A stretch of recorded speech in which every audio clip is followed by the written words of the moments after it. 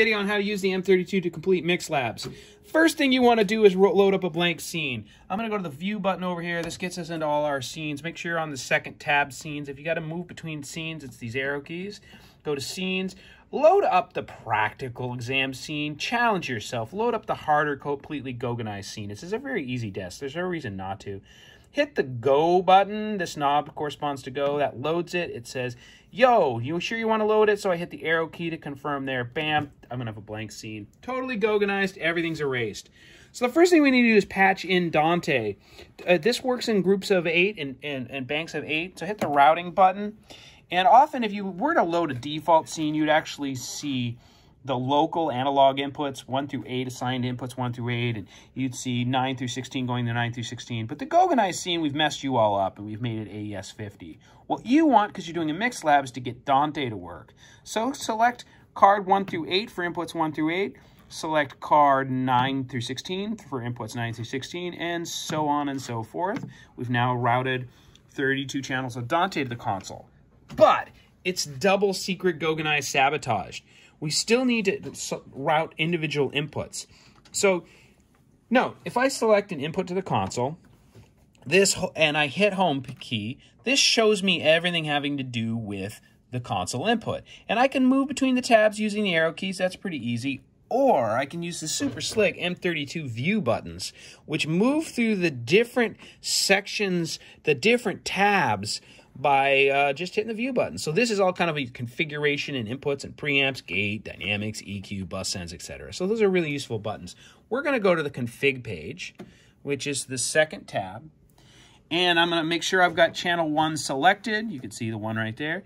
And I'm going to select card input 1 for channel 1. That is just routed Dante 1 to channel 1. And I'm going to move down the list. Do number 2 is going to be card 2. So I'm selecting using this rotating knob and I'm pressing the button. 3 is going to be 3. 4 is going to be 4 and all the way through 32, and I'll set it all up. Cool. So we should have some inputs working. In fact, if I play Pro Tools, I can see meters moving. You can mess with gain and polarity if you want. If you would, high pass filter is also there. Well, let's send these to the stereo bus. First, we got to unmute them because it's a Goganized scene. Let's send each one to the stereo bus because it's been Goganized. All good. And I'm going to go down over here. I'm going to raise the stereo bus up to unity. I'm going to make sure it's unmuted. And the final thing is get it to speakers. So the M32 has a dedicated monitor section. It's very simple to use. Here's your monitor pot. For your mix labs, you're going to be using your monitor pot. For a live show, you wouldn't be using this. But a mix, and we do need to configure what happens to this monitor pot. When you solo something on the channel, it will go to the monitor pot.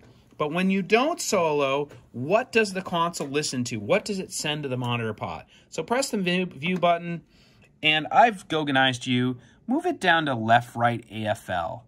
All right? Left-right AFL will listen to the stereo bus postmaster fader when it's selected. The last thing to do is to make sure you're plugging in a pair of speakers, and it's really simple on this desk. You just got to plug those speakers into left and right monitor outputs here. You can see I'm only using one for this video.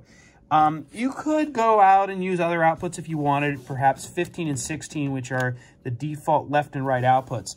But for monitoring, to use that pot, go out of here.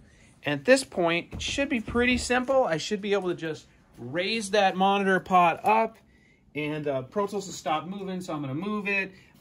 I got master up, and I got sound. Really simple. Cool, excellent.